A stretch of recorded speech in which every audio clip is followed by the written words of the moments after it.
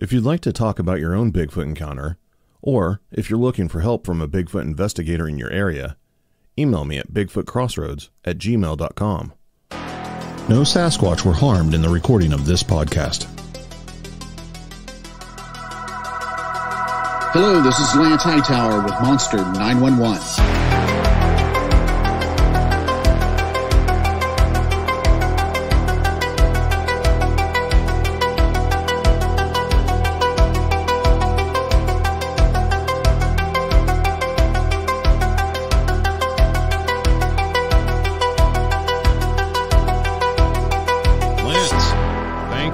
Joining me. Absolutely. Thank you so much for allowing me to be on your show. Oh, absolutely. I've been meaning to hook up with you for years. Then we kind of did a dance back and forth for a while, but the stars have finally aligned. Yeah, I know. It's just one of those things because you're out of Tulsa as well, aren't you? Yeah. Yeah. So, yeah, this is awesome. I've been waiting for a long time as well to kind of get together with you. It's really strange. I heard about you before I knew who you were. Really? Yeah. Yeah. You actually know a couple of friends of mine, Dan and Vicky. From years and years ago.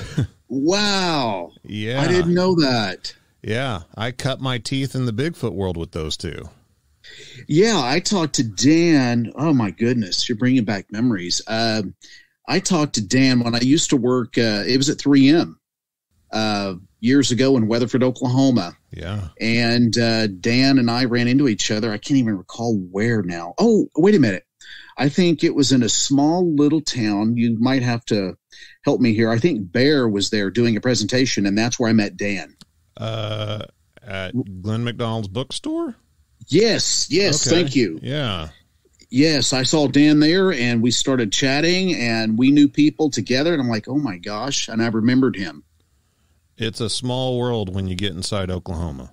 It really is. It really is. I had forgot about that.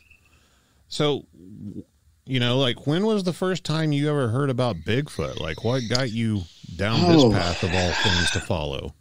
Well, great question.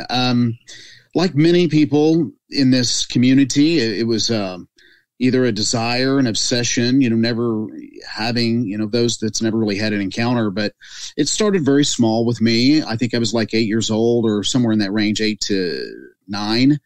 And I saw some books at an old grocery store in Braggs, Oklahoma.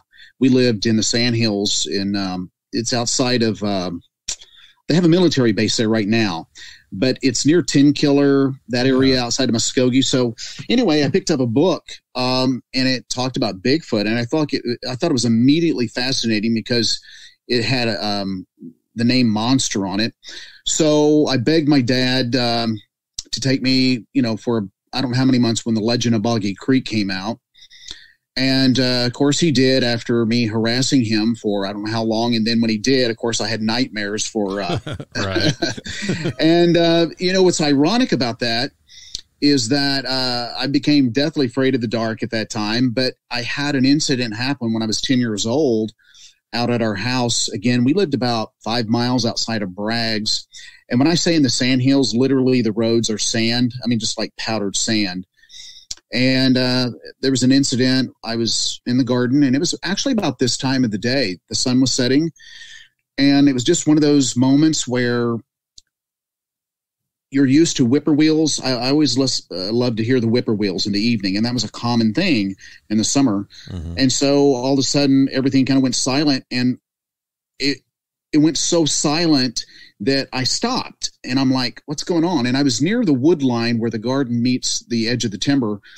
And so it was just an odd feeling. And so I started looking around like, what's going on? And there was nobody with me, of course. I knew I was by myself, but something told me just to squat down and look in the foliage or under the tree line.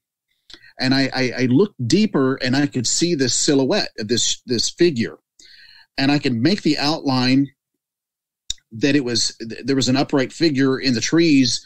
It was very dark, but it was enough that I could see the silhouette. I could see the space between the arms and the body. and I could just, I couldn't make out any identifiable features, and there was no swaying, there was no sound, there was no smell, but it was just that feeling like, I got to get out of here. Something's not right. So I backed my way out slowly, still keeping my eye. I was backing out of the rows of my dad wanted me to put some hay on the strawberries, and I backed out about maybe 60 yards. And then I got on my bike and I pedaled as fast as I could. And I went to the house and I got inside and I just stayed there. A couple nights later, my brother, we shared a bunk bed, and one of my brothers and I slept on the top bunk. And, back in the 70s, we didn't have a lot of money or anything. And so my mom, when she would hang curtains, she was very short. So there was still a huge space or a gap at the top of the window that didn't have any curtain on it. And so you could easily from my bed look out the window, and there was no obstruction of any curtain, and the curtains were sheer anyway. And I was laying there. It was late at night. I could tell everybody was asleep, and I just kind of woke up, and I woke from hearing this deep guttural growl, and I could tell it was literally outside the window. It wasn't low, it was high, but I was not going to turn and look. And again, I was about 10 years old. I knew if I looked, I would see something that it would be imprinted in my brain. I didn't want it there. So I froze with fear. I couldn't even move. Literally, I was shaking so bad in the bed that my brother from the bottom bunk got up and trying to figure out what's wrong with me. Wow. And I couldn't move. And he said, Lance, are you okay? I said, yes, pull me down. I wasn't going to move. And so he pulled me down. I fell on the floor. I tried to tell my parents. And of course, as many parents, have you heard, stories, oh, just go back to bed. It's nothing. Well, I knew it was something. I told my dad the next day, and he just said, oh, it's one of those bears around, which, we had black bears, but this just, it was, to me, as a kid, it almost was too coincidental to see something a few days in the garden that's not there. And I even went back in the garden to see if it was a stump or a tree that silhouetted something to make it look like something, and it was gone. So I got in the same place, and I could tell it was absent. So that was kind of my experience as a kid. And then growing up, deer hunting and trapping and being out in the woods all my life, we just had a collection of oddities. We never connected any dots. And then when my brother Lane had an incident back in 1993 with a buddy that it took Lane about 2 years to tell me what had happened, because he still didn't know really at that time, and it's like anyone. They have this, when you see something clearly and there's no obstruction and it's either chasing you or standing there, you have this cognitive dissonance. You just can't, you're not paralleling what you're seeing because it's nothing like you've seen before. Mm-hmm. It's not even supposed to be there. And that's kind of what happened with Lane. This Bigfoot came up from behind the truck, stood there, and started swaying back and forth, which was our first show that we had, was interviewing my brother Lane on what happened. And a series of things happened, and then it ended up chasing them and trying to grab after the truck. Wow. It put his buddy in shock. I mean, literally, Lane had to grab the wheel and say, "Hey, you're going to kill us. Stop the car." And the guy didn't want to go back. Lane said, "Hey, let's go back. What was that? What was that?" So they never went back. All their gear, all their stuff fell out of the back of the truck, their cooler, their rods, reels, everything that they were going to fish that evening. So after he told me that he'd waited a couple years to tell me, I asked him why, and he says, "Well, I didn't think you'd believe me." And I trust me, I didn't even think I believed myself. And then after we started talking a lot about things that happened at deer camp, we started just saying, well, what if? And so Lane said, this YouTube thing, have you been on it yet? And I said, well, I've been on a couple times. He said, you have to listen to some shows. I think you'll find it interesting. So we started doing that. And then I thought, why don't we free to show that we can use this therapy for ourselves and see if anybody else is interested. And so that's kind of that's how we started in January 2017. But that's kind of what led us on this path, if you will. Wow. Yeah. That's just, my mind's racing here for a second. How long did that fear hold on to you from whenever you were a child? Oh man.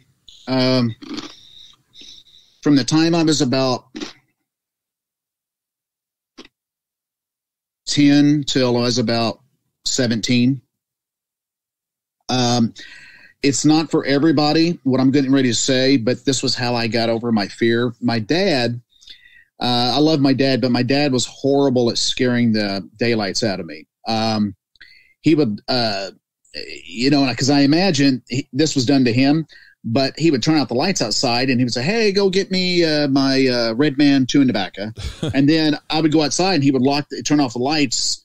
And what is very, very ironic here is he would shut the door and say, "Bigfoot's going to get you." Wow. And I didn't know what Bigfoot looked like. I saw that silhouette, but all I knew is that whatever that was, I didn't want it after me. And right. So I was pounding on the door. And finally, one time when I was 17, I thought, I got to get over this.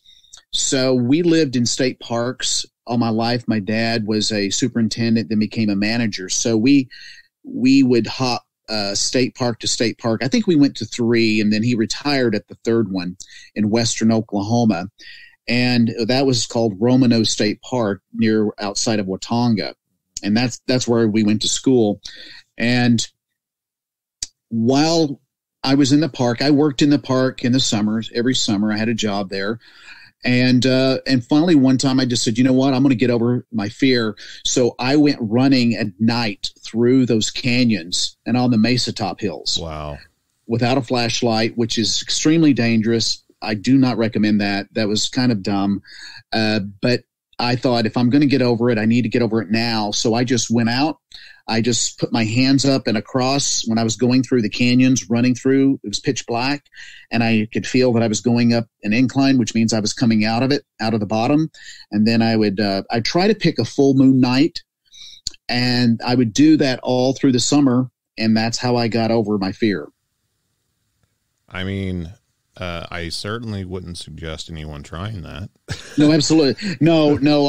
Well, I'll just say the caveat, what stopped me ultimately doing that, because that's really dumb to do, was that I ran into an old rusty barbed wire fence one night, and it just about caught my eye. And I came home, and I had taken my shirt off, and I'd placed it. It caught just above my eye, and I was bleeding. I could feel warm on my face, and I knew I was bleeding. So I took my shirt off, ripped it, tied it around to stop the bleeding. And I walked a couple miles back to the house. It was at night. I had no flashlight, so I was just walking through the woods. And then that wasn't the half of it, because I knew if I woke my dad up, you never wake a dad up, no matter what it is, because right. You're going to get it. So I knew that. So I saw my mom, and she looked at me. She goes, "Lance, what's going on?" I said, "Shh, it's okay. Let's just go to the hospital. I need stitches." And so, of course, my dad goes, "What?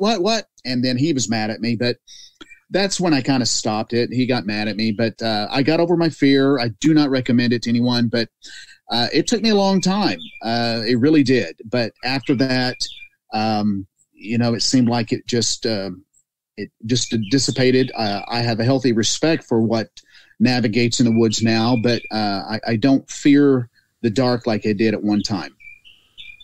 That part of the country is dangerous Bigfoot country. Well, it's interesting you say that, because at that time, like many of your guests and some of mine, we have this preconceived notion where we think Bigfoot are at and where we think they're not. But I cannot disagree. You are absolutely 100% 100% correct. What's interesting about where we lived, in Romanos State Park is that we were always privileged to live in the park, and where our house is at is on a hill that sit just above the pool area, and it's a very pretty park. The whole state park resides in this massive canyon, in which the Native Americans in that area, who knows how long they encamped in there, hundreds and hundreds of years, and so there was some areas that were very, very sacred areas of important medicine. And so my dad showed me these areas, and so I tended to stay away from those areas just out of respect. I didn't know much about it, but just I knew enough to stay out because of respect. But what's interesting is that both Bill, my brother Bill, and Lane had a silhouette encounter at their window while they shared a room, and I have another brother that we shared a room. Well, Bill and Lane were going to sleep one night, and their beds faced this large picture window with this very sheer curtain, and the moon was out. And they were just laying there. It was late at night. My parents were in bed, kind of drifting off, and they were there whispering, talking.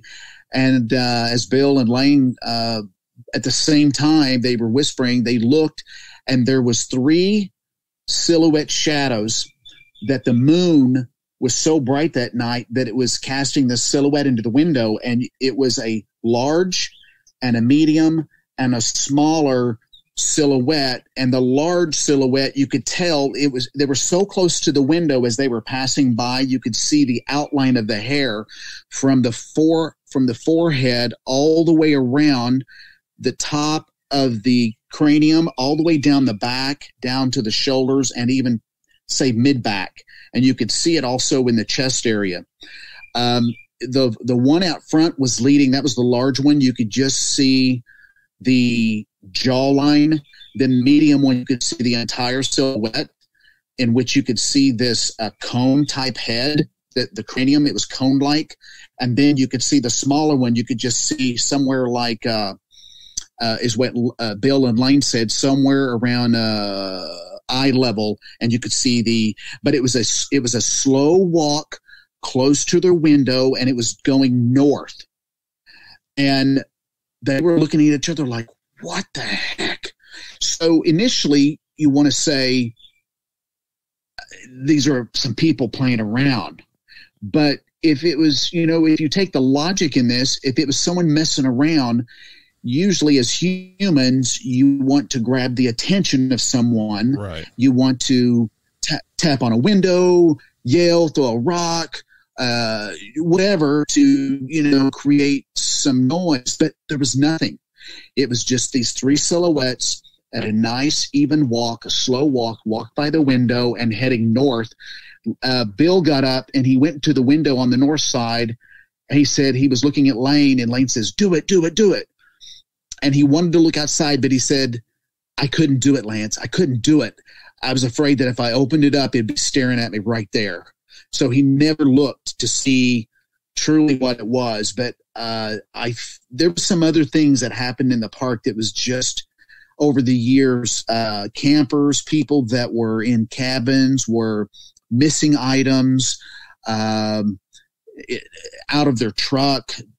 Doors were left open at night. Now, I can't say 100% that was a Bigfoot, but it was just strange events like that where doors were open and there was nothing taken. It was just little oddities over the years that didn't add up, but we didn't know anything about Bigfoot in that area whatsoever. Right. I've actually heard a story from the park myself. A guy related it to me years ago. It was, of course, a second hand. I heard it from so-and-so. But it was about a guy who was staying there in a camper, I believe, and he had his dog with him. I believe the dog was a German Shepherd. Not that that's really relevant or anything, but something was walking around the camper at night. The dog started growling. The guy got up and opened the door to the camper, and the dog refused to go out. and kind of whimpered and backed away from the door a little bit. And the guy closed the camper door back and locked it. And I think he went back to bed or something and woke up to something rocking the camper from the outside. And, and the dog was just all cowered up and wasn't barking or growling or anything, just staying quiet. And this was there at the park. Yeah. Oh, wow. I'm not sure what year it would have been or anything like that. Like I said, it was all secondhand, but it was at Roman Nose. Well, the campground, it's really interesting. Like I said, it's like the whole park is in this canyon. So if you're on the top ground, it looks like just a flat mesa top, and then it just kind of opens up. And what's interesting about that park is that there is natural springs all through the park, and the water is cold year round at 55 degrees. And it's really clear. It has a lot of gypsum in there. So that area has such a high concentration of gypsum. It's one of the largest concentrations at any place in the United States, which is kind of interesting. But there's plenty of wildlife. There's lots of deer and turkey and small game in that area. Plenty of cover, plenty of water. And that back end where that campground is, that's interesting because it kind of opens up. The back of the canyon just opens up, and you can see in the distance, I think it's the little town called Omega, Oklahoma. Yeah. So it just, you can get lost in those canyons. When you're above, it looks like it's just wide open. But when you get down in those canyons, it's really, really thick with sage, tamaracks, blackjack. It's thick. Yeah. We were talking about Dan and Vicky, and they used to live out there in a little town called Alfalfa. Oh, okay. And, their main research area was just, a stone's throw from where they lived. And I remember the first time I visited them, coming from up here in northeastern Oklahoma, I got out there and I was like, there's no way. It's all just flat land out here. And then they took me to the canyons. They took me to Purgatory, places like that. And I mean, it's crazy. It's thick in those canyons. And the Bigfoot down there just run those canyons and the creeks all the time. Yeah. I mean, it really was an eye opener when Wiley would take me coyote hunting out there in Cimarron and Beaver County and those quote unquote flat areas of Oklahoma. And he would tell me some encounter stories, and he would show me some of these areas. He said, it looks flat out here, doesn't it? And I said, yeah. And he goes, no, it's not. He goes, there's some ravines out here you could hide semi trucks in. Mm-hmm. And he showed me a couple of them out there, and he goes, there's a lot of people out here. When the sun goes down, you won't see a car out on these county roads. And I said, really?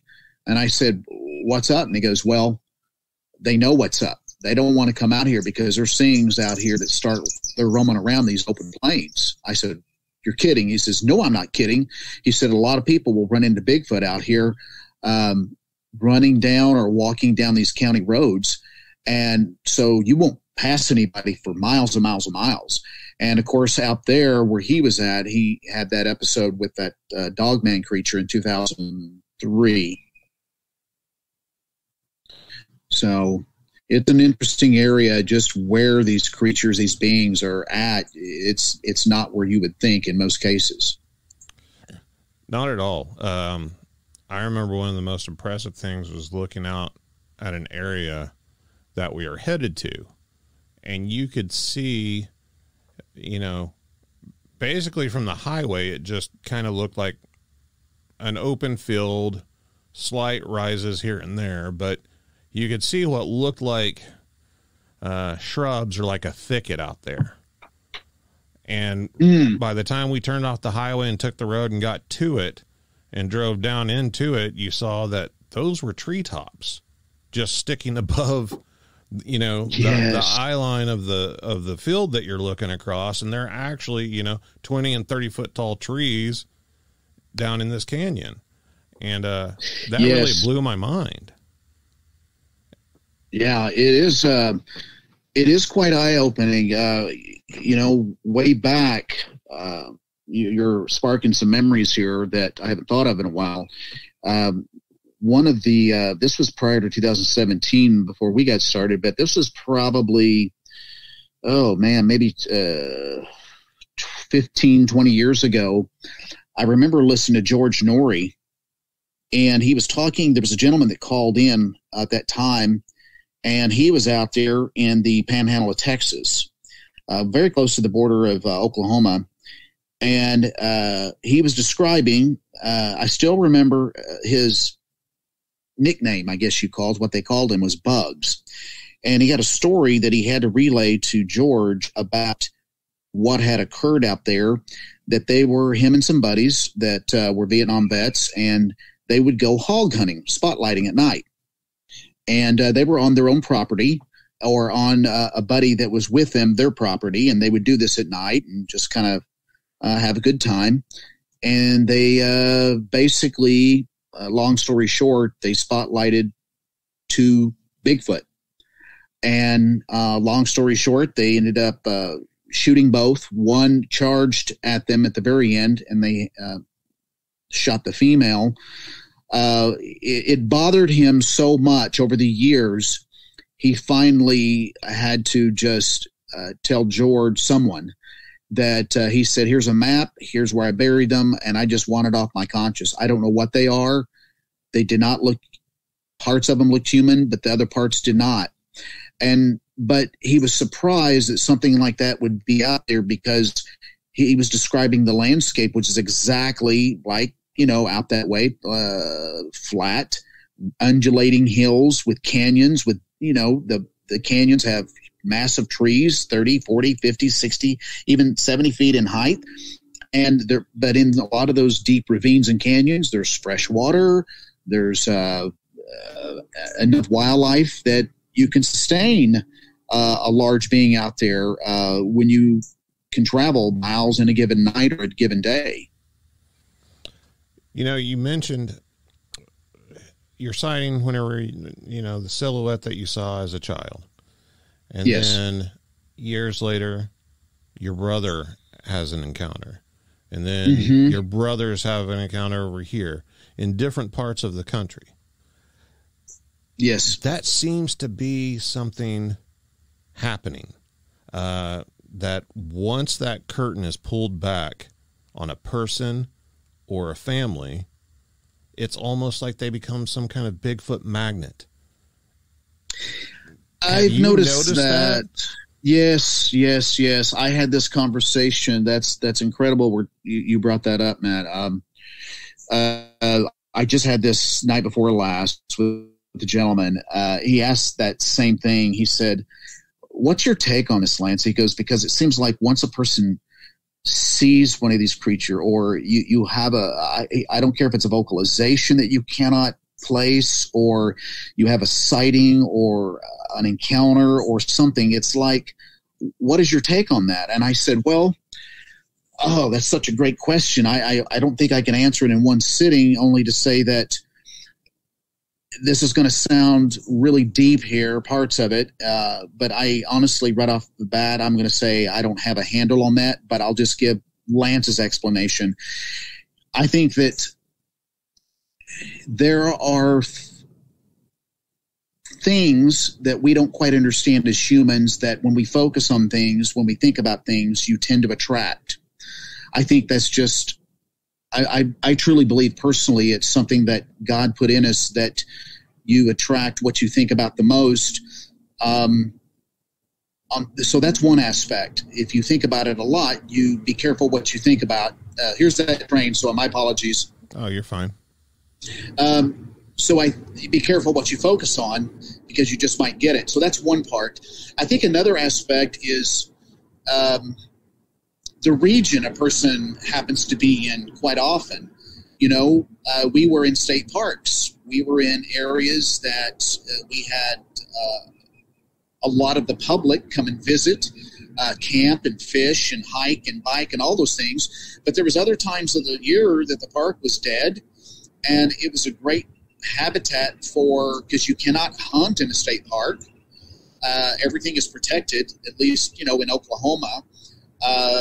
We had, there was food my dad would place out for the wildlife to feed the deer, to feed the turkey. So there was an abundance of wildlife. And again, no one can hunt, so they were protected. So I think the region a person is either living in or tends to visit a lot has something to do. Those areas that are unattracted, if you will, that particular, whether it's the lay of the land, the topography, or the foliage or whatnot. So I guess those are and I guess with those two combined, you tend to acknowledge or then start to understand there's more out there. The world is a bit mysterious than what you originally thought. So you tend to have this enlightenment, your radar is now on. You now hear things where you couldn't put it together, or you, if you will, didn't connect the dots. Now you're connecting the dots. Wait a minute. I've heard that sound before. I know that's not this. I know what it's not. So what else am I thinking? Could it be that? So I think you tend to, our mind as human beings always gravitates towards solutions and what ifs, and it wants an answer. And I think with all those two combined, that third, you start connecting that there's more out there than really what you originally thought. So I always say, is it good to know there's more out there? Is it good to know? Yes, absolutely. Rather than, not know. So that's just my answers of this attractant affinity that people, after one encounter or sighting, they tend to have more. The region also plays a part into that. A lot of people say right place, right time. Sure. And, you can't rule out a little bit of luck every once in a while too, possibly. I don't know. I know, for instance, Wiley, I'll put it this way. Every time I've been out with Wiley, we see something. Every time I go with my brother Lane, we see something.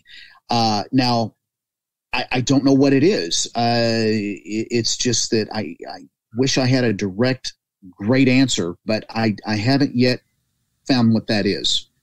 I think it's important, though, even though we don't know the answer for certain, that we can acknowledge that, yeah, something's going on. Absolutely. That it does happen. Yes. I think your theories are really strong ones, for sure. I grew up going to the lake fishing all the time. And it was kind of like, as I got older, the more fish I caught, the more I understood how they act, where I need to fish at, what I need to fish with, when I need to fish. And I think the same sort of thing kind of applies to this. Your brain, even if you're not trying to, your brain's solving the problem. Yes. And so you kind of end up putting yourself in the right places at the right times, even if it's not that intentional. Another aspect of it is, like you were saying with the state parks. I preach that 100%. My prime research area whenever I was going out into the field was at the Chickasaw Park here in Oklahoma. And they had sightings. I knew people that lived in the town of Sulphur. And they were into Bigfoot as well. And the people of the town all worked at the park and, with the police department and everything else. So they would hear about, tourists seeing these things. So it was ongoing activity. And this park during the tourist season just gets flooded with people. And then whenever summer's over or spring break's over, it's just dead, just completely empty. You have people on the weekends and stuff, but throughout the week, it's completely empty. And over the years, I believe that these things have gotten more accustomed to being around people and raiding trash cans and, getting closer than they normally would in a different environment because they were used to hiding from people and just not caring. Nothing happened to me the last time I got seen. So I'm just going to go ahead and get in the trash can. And I agree. You brought up another memory. I remember at the group camp, there was 2 group camps, and there was a group camp 2 that was resided just above the horse stables there at Romano's. And there was a lot of we had tons of people coming, church camps and Boy Scouts and different types of church organizations that would stay in tents and group camps, and lots of trash. And I remember as a kid, my mom was the caretaker to the group camp, and she would tell my dad, someone took all the garbage out of the garbage bin, and it is the garbage is strewed out all over the place, and there's garbage going off into the woods. You got to go send someone to go pick all that stuff up. And my mom was kind of puzzled, like, who would take garbage and strew it off into the woods? And these were a bunch of garbage sacks, so, could that have been something else? It's possible, sure.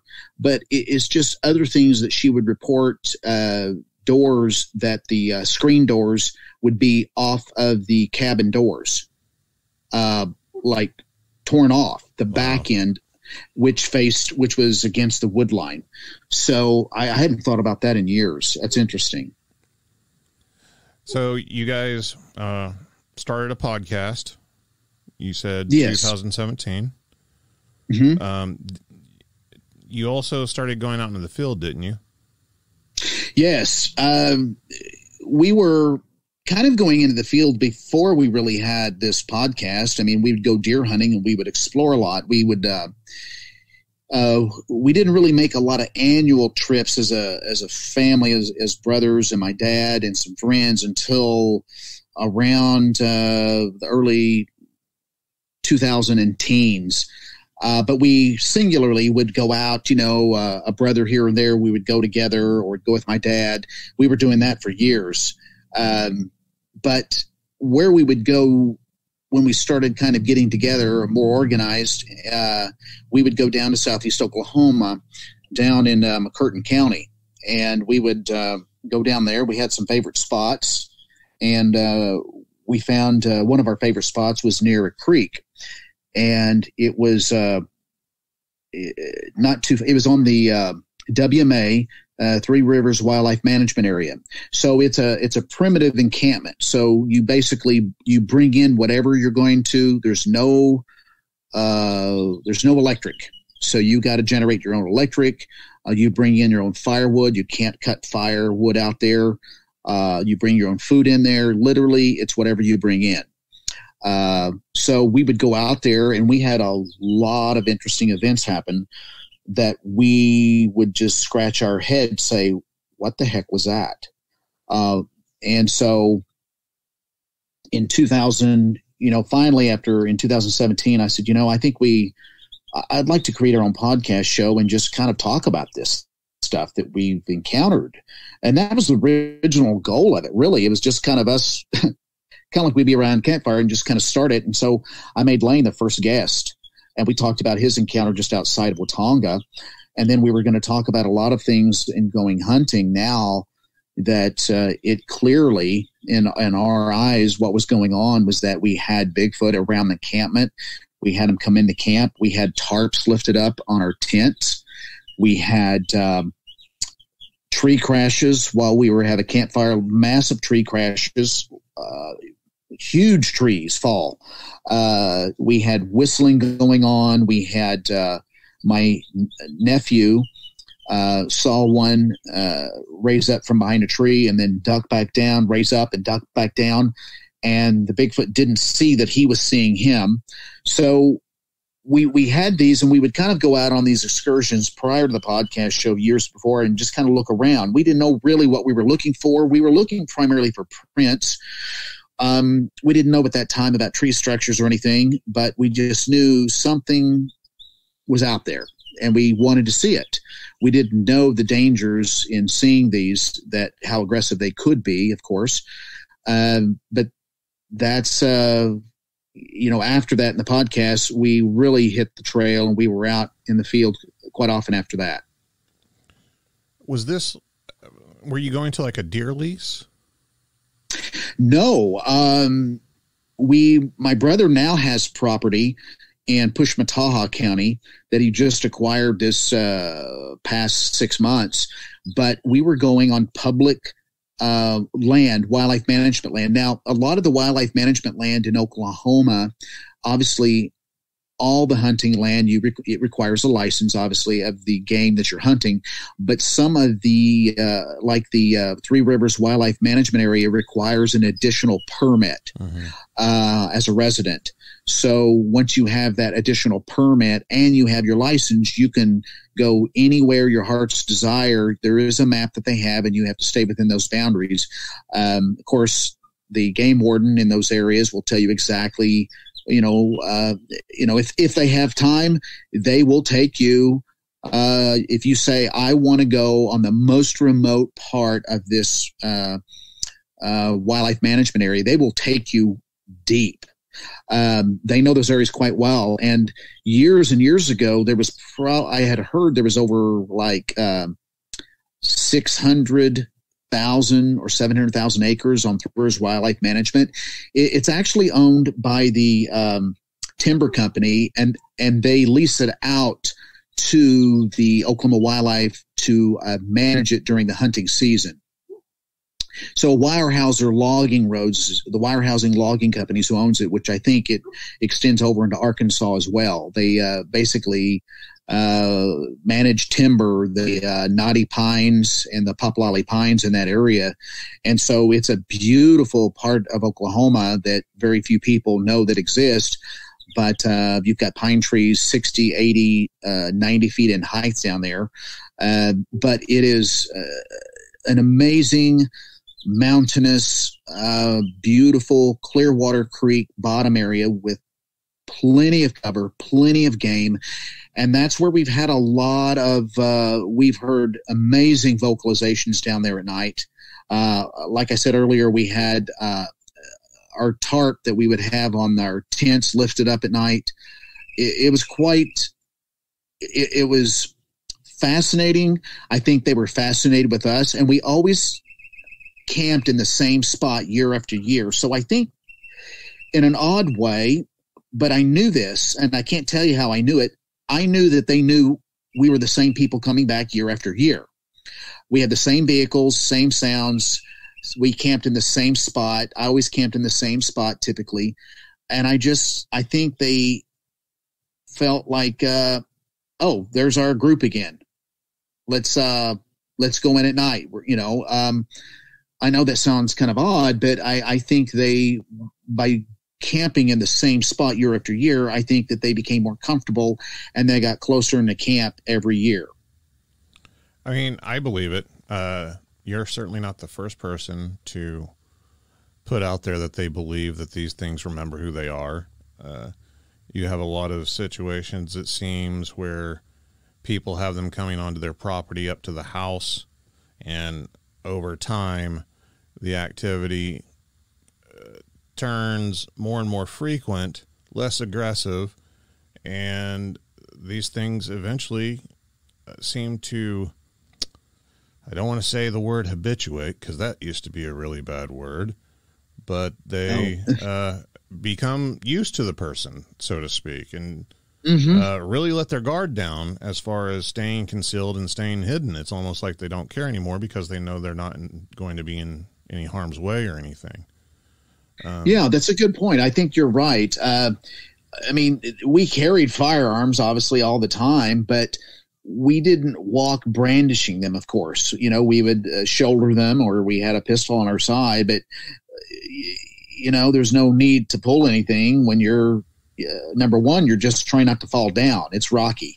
Yeah. And the last thing you want to do is holding a firearm in your hand while you're moving. But I think they knew that we wouldn't, try to harm them. What's interesting too, that I've noticed over the years while we camp, when we had these events that we had, a lot of interesting things happen to our tents, pulling of tarps, pulling of tents. We never had any surrounding camp light on. We had these, it was just pitch black. So when you walked outside, you had to have, we all had these headlamps on, LEDs, quite bright, and that's how we would get around at night. If you want to go to the bathroom or you needed to grab some medication, or someone needed to, whatever. You always had these headlamps on, but we never had any camp light. And the times where we never had any camp lighting on is when we had a lot of things happen.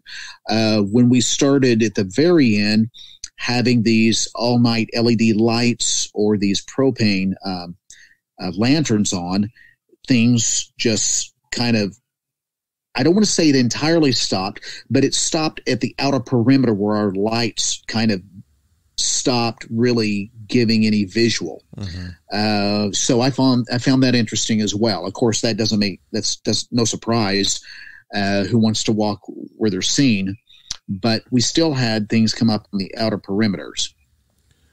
People talk about hearing some form of spoken communication, a language.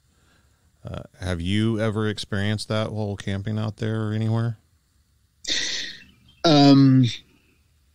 Well, I don't want to say it was a language in the sense that, obviously how humans communicate, but do I think it meant something? Absolutely. I think it was communication between another. So my brothers, we all have separate incidences, which we were with someone else that we heard something that just was quite terrifying. But I'll give you an example here. Lane was with a friend of his, a Vietnam vet, and they were down outside of Fay, Oklahoma, down on that South Canadian river bottom, which is very, very thick and woolly. So they were hog hunting, and it was a beautiful night. It was really crisp and cold. I think he said it was in January. And it was crisp. It was beautiful. The moon was out. And so they just stayed a little bit longer, and it was about midnight, and they were sitting on the edge of this of the riverbank. And the river, it was only as deep as maybe at some places 2-3 feet deep, but for the most part, you could easily just wade across the river. It wasn't really a flowing river, and the hogs would go down there, and you could hear them all around you. So they were hog hunting, but they decided to go ahead and stop and just enjoy the evening. And while they were down there at midnight, and it was very quiet, all of a sudden, right across the river, Lane said, the most god-awful sound. It was just a yell, scream combination that just penetrated their chest. And it almost was directed at them. And it definitely took them by surprise out of the silence of the night. And Lane's friend, his buddy, said, "What the hell was that?" And Lane said, "If I told you, I don't know if you would believe me." And he said, "Try me." He said, "You just heard a Sasquatch, and it doesn't like us here." He said, "I've never seen one, but I will agree with you. That sound did not want us here." Well, it wasn't 30 seconds later, and it sounded like it was still on the opposite side of the river, but down further. You heard it again, but it was by something like about another half a mile down, the same type of scream and yell. So it was almost after that second time, Lane said, "I think it's time to go. I just get this feeling we're disrupting their hunting ground, possibly, because it was thick with hogs." Now, when I was at deer camp one evening when we were down in Three Rivers, and this I remember vividly, I couldn't sleep that night because it was so quiet. And I was used to car sounds and city sounds, and I was having a hard time tossing and turning. And so I was just barely kind of at that sleep awake time. And at 4, right on the dot, almost at 4 a.m., we heard this, and Bill was asleep. He didn't get to hear this, and I didn't have any recording going. I wish I had. But it was the siren call. It was at a distance, but you could tell that this Bigfoot had a set of lungs. It was just this, it was a sustained yell that lasted about 10, 12 seconds. It was, "Oh," it went on, but it was like a massive ship horn. And then there was a period where it broke, and then about a lag of 2 to 3 seconds, and it started again. And then it lasted 10 to 12 seconds, and then it had a break of 2 to 3, and then it did it again. And then no one in the camp, there was no lights in the camp. No one said a word. And I'm like, that's crazy. I'm laying there. I set up. I said, that's crazy. I know what that is. I got up. I unzipped my tent. I didn't turn any headlight on. My eyes were adjusted to the dark, and I walked toward Lane's tent. Lane was all ready, and he had a little fire going because he was used to his time schedule of getting up early with his job. And so he said, did you hear that? I said, well, of course I heard that. He goes, you know what that is? I said, absolutely. I know what that is. And so I was standing there, and I said, well, I'm going to try to get some more shut-eye. I'm going to go back to the camp. I'll go back to my tent.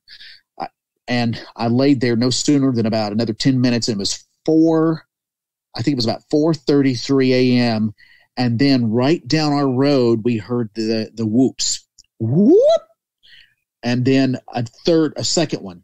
And then a third one. And it was so loud. And I said, okay, I'm coming out again. So then I went back over to Lane's tent, and I said, let's go down the road here. So we were the only two that were up yet. We took our lamps. We put them on the red lamp, so it really wasn't bright white light, the LED.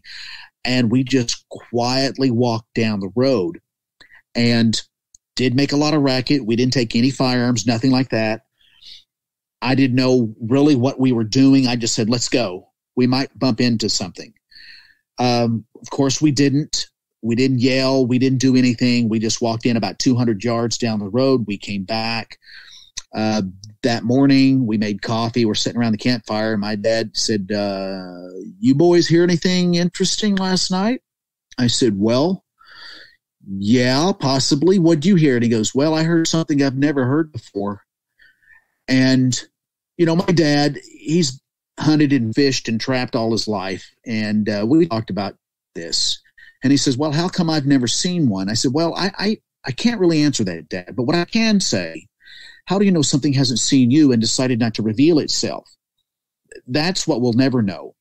So after that particular incident, it was just kind of a to him. Now, did this siren call, does it mean something? I think personally, with me, I think they knew we were obviously there.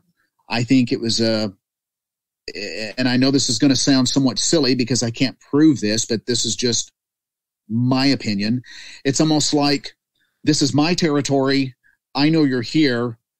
And then the whoops later was almost like, asked Lane about this. He said, yeah, it's almost like, yeah, they're down here. They're down here. We never heard anything in the remaining camp. But then following year, my dad had a visit to his tent that I think it scared him. We woke up with my dad yelling. He heard river rocks clacking. It woke him up. He sat up. And then right on the outside of the tent, he heard this heavily, as he said, a guttural respiration on the exhalation and on the inhalation. Like he called it someone with bad adenoids that were swollen. And I said, well, and he mentioned this the next day at coffee about midway through. And I said, well, why didn't you tell us? And, first thing, he was, well, I just thought it was a bear. I said, well, that's possible. Absolutely. I said, was the sound low or was it high? And he said, well, it was high. I said, like how high? He says, well, like almost to the top. He had this gazebo that he made into a tent. And so it was quite tall. And it was at the top of the gazebo that he heard this sound. So, I mean, I've not heard the samurai chatter, with the exception that Lane this past year went to my brother's property in Pushmataha. And he said that he was laying in the tent. They heard something. They were in visiting. They heard something, steps run by the tent, like, dum, dum, dum, dum, dum, dum, dum. And my brother and a friend looked at each other and he said, did you hear that? And he said, yeah, I heard that. So they're sitting there visiting a little bit. My other brother didn't hear it. They're sitting there visiting, and about 20 minutes later, they hear dum, dum, dum, dum, dum, dum, dum, dum. run by the tent. And Lane goes, that's it. I'm done. I'm going out of here. I got to see what this is. So Lane zips out the tent. He comes out and he's shining his light. Nothing. They don't see anything. They look for tracks. Nothing. No prints, tracks, nothing. So it was about bedtime. They each go to their tent, which are split about 25 yards apart. Lane's right near the wood line. And Lane told me, this was last year. Yeah, just this last fall. He said he's laying there. It's quiet. Then all of a sudden he hears this, what he describes as a bad owl sound that goes into a howling sound that goes into this samurai chatter. So it's like, just starts into this. And then Lane gets a text immediately from his friend that's camping across from him about 40 yards and says, what the hell's going on behind you? And Lane says, I don't know, but I've got my firearm across my chest right now, which, Lane said, I couldn't sleep at all, Lance, after that. He goes, I was awake for hours, but it didn't go on for a long time, but it was just so strange. It went from a bad owl to a bad coyote howl to this samurai chatter that lasted only just a few seconds, and that was it. So that's all that I can collectively think about right now, but I've never heard anything per se, of course, like the Sierra sounds by no means, but that's kind of the collective sounds that we've heard thus far.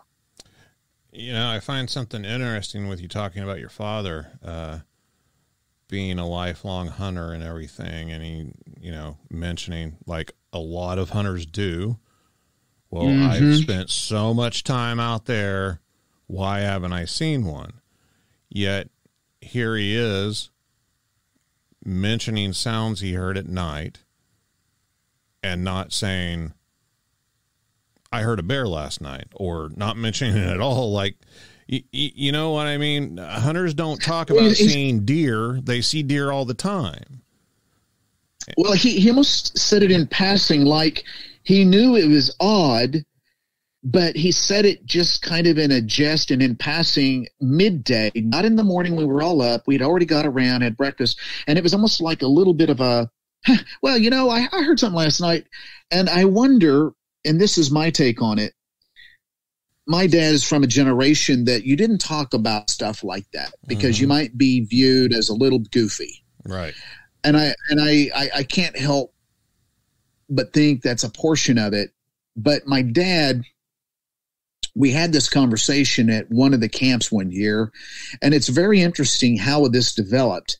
We were talking about, as we always do, we talk about Lane's experience and about the experiences we've had just collectively. We kind of banter across, what do you think about this? And what do you think that meant? And what do you think that meant? And so, we have the privilege, we've had these experiences, we can kind of talk about this stuff and bounce things off each other. And as we were talking about Lane's encounter that he had with his buddy outside of Watonga, it was very strange at that moment. My dad said, well, do they make tools? Do they make tools? And I said, well, what do you mean tools? He goes, well, if they're a archaic type of nomadic type of being, most of the nomadic type of people, humans, made tools. I said, well, I don't know. You're talking to the wrong guy. I said, I know quite a bit, but I don't know that because I don't live among them, Dad. And it was really interesting at that moment. I said, things developed in the conversation. And I said, well, what do you think Lane saw?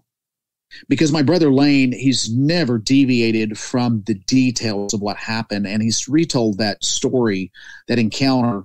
And I tried to talk to Eddie, his buddy. And Eddie's the type that he doesn't want to talk about it. He just confirmed whatever Lane said we saw, that's what we saw. And I don't really want to talk about it, Lance. It scared him. And I understand. But my dad got really mad. And I said, so what do you think Lane saw? And he said, I think he saw a Brahma bull. And I said, so, wow. Yeah. And I said, so this is your son. You're saying that you're not really hearing what he's saying. I said, Dad, it's okay to be scared. that you don't want to acknowledge something like this exists because it's out of the norm. I said, I understand it, and it's okay because it's very surreal that we're even talking about this. I said, but to not acknowledge what he saw is a whole different thing, in my opinion. He said he saw a Brahma bull. It was just a misrepresentation. And Lane was right there. I said, well, Lane's sitting right here. And Lane just got up and looked at me and rolled his eyes. And I said, well, Dad, it's okay that you can think what it is, but Eddie, and my dad knew his buddy. I said, Eddie corroborated the story.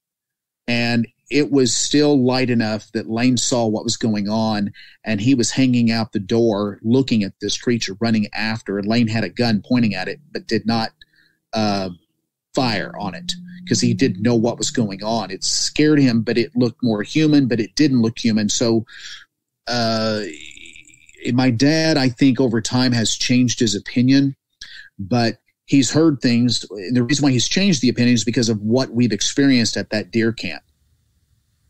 Did he ever talk about hearing the rock clacking, what he thought that could have been? We have. I actually interviewed him when he started to hear the things that we were hearing at night. I would hear things and I would say, we had walkie-talkies, and I would say, Dad, you up? Dad. And then he'd go, yeah, what's wrong? And I said, listen, shh, be quiet. Do you hear that outside your tent? Do you hear the utensils that you laid on the table clacking around? Did you put them low or did you put them up high? He goes, I hung them. They're on the outside of the gazebo. I said, if you listen, they're being messed with right now. So when I would state the obvious to him, he would then say, you're right. So it's almost like he didn't want to acknowledge things, but when I would point out the obvious, then he would go, well, yeah, a raccoon can't get up that high. Now, what are they standing on?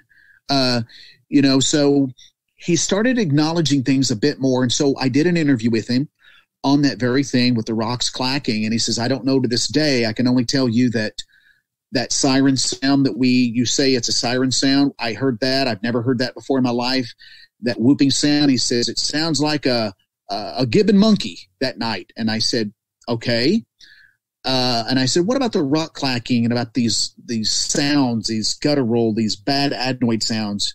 He goes, well, I don't know because I've heard bears before and I've never heard that before in my life. And he said, when he said, get on out of here, get, and he was yelling that woke the rest of us up. He heard this clacking of the rocks as if it was walking back on the rocks. It walked away down the creek. So I think it's now put a bug, if you will, in him that there may be things out there that's more mysterious that he's just not aware of. That, maybe over the years, for whatever reasons. And I said, well, Dad, when you go hunting, did you always have a bow in your hand or a gun in your hand when you're out? Because he did a lot of stalking. And he says, well, of course. I said, so picture if you were one of these Bigfoot and you were observing you, what is the likelihood you would step out if you knew something in that human's hand might harm you? He goes, I probably wouldn't step out. I said, well, that's just something possible to think about.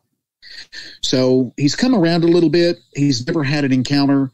I know some of the things that I told him one time, one of the last trips we made down that way, he put his deer stand way down in the bottom area. We kind of nicknamed Bear Trap. And it's so thick down there. And Lane and a friend of my brothers went down there and they had an experience down there. Something kind of stalked around them, but never made itself visible. And my dad put his deer stand on the back side. He was the only one that year. And I told my dad, he came up to me and he said, now, he was kind of hee-hawing around. I said, what? We're getting ready to leave. He said, if I see one of these Bigfoot, what do I do? I said, well, I would not shoot it. First off, don't go picking a fight. I said, if you see one, just sit there and see how its body posture is, what it's going to do. I said, but the last thing I would do was point anything at it. Just let it be until if you see an aggressive posture or something, then if you can get down out of your stand slowly and back away and go back to your truck, then do that. So he left in his stand, but the odd thing is he never got back in that stand the whole time we were there. Huh. So I don't think he saw anything because I asked him. He said, no, I didn't see anything, but he just didn't want to go back. I think because down in that bottom area we were at was really kind of spooky when it starts getting dark. And it gets dark fast, of course, in the fall. Have you guys seen a lot of bears down there? We've seen a couple. We've caught them on game camera, and we've caught a couple on some trails that were down in that bottom I just spoke about. Pretty good sized bears. I would say at least 250 to 300 pounders. I've noticed here lately, a lot of the news agencies are talking about black bears here in Oklahoma, telling people about them and, what to do if you spot one, how to react and everything. And I read one article that said eastern Oklahoma, they guesstimate the population around 3,000 currently. I was just curious, what's your take? The question used to always come up about, well, Bigfoot are just, misidentified bear sightings. And I always thought, the flip side, well, how many Bigfoot sightings are actually Bigfoot sightings, but it's, being, that's a great they're point. calling it a bear because they expect it to be a bear and not a Bigfoot. Mm-hmm. Do you think that happens? Is there something absolutely going on with that? I think there is. I was talking to some gentlemen the other night, and we were talking about, going in the woods, and I wish my brothers and I could always get together. Everybody seems to be busier and busier now that some have, job relocated here and there. So I do a lot of investigation by myself, which I don't recommend to people, by the way. But I've got contingency plans that I've, worked out. And you're the 17-year-old that ran through the canyons in the dark. So yeah, exactly. Right so ahead. I told my wife, where I go, she knows exactly. I leave it. I say, I pin a map. This is where I'll be. This is what time I'm going to go out of there. And I usually will call her when I get to my destination, if I'm sitting at a location or whatever. So I'm really good about doing that. But, I think you're right. I'm the type that I'm more inclined if I hear a twig break, or I don't say that's a Bigfoot. The guys the other night I was talking to, they said it's a woo Bigfoot, and I said, well, I think just because I've hunted so much since a kid, I tend to lean more toward the indigenous wildlife. So that's what I do. It really has to almost step out in front of me for me, or hear a vocalization for me to say, okay, that's not indigenous wildlife. That's something different. But I tend to believe more that I think you have a good point. I think it goes both ways. I think a lot of people, if a bear is climbing up a tree and is hung on a tree lengthways, and it has a side profile and someone's driving by, look at that Bigfoot standing there. That could happen. And I think, though, especially if the higher prevalence of the numbers increasing in eastern Oklahoma, I'm absolutely, certain that happens. But, when you said that about Bigfoot being misidentified as black bears, it brought I just thought of a story I hadn't heard of for a long time. I remember when we went to Watonga, when I was starting high school from 8th to 9th grade, there was a story that would circulate every once in a while. And the irony here is that the high schoolers that where my brother had that encounter, that was a well-known party area where they would go down and have bonfires. And that was west of Watonga. Now, I'd never been down that. I've been back, of course, after Lane had that, but ironically, that whole area is fenced off now. You can't get to it. But what was interesting is that the story around school was that Bobo, the long-haired man, would get you. And they would say, hey, I saw Bobo the other day. And I would overhear conversations in the hallway to say, hey, what were you doing? Well, I was down at that party area and I saw it walking in the trees. I just kind of leave him alone.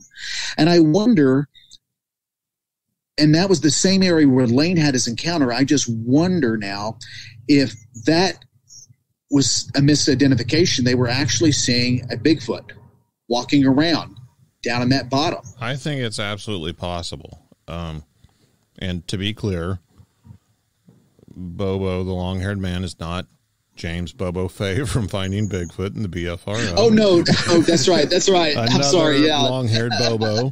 But, I forgot about that. But no, I mean, typically people aren't interested in Bigfoot. They don't think it's real. They don't give it a second thought. It's just something on a TV commercial or, Harry from Harry and the Hendersons.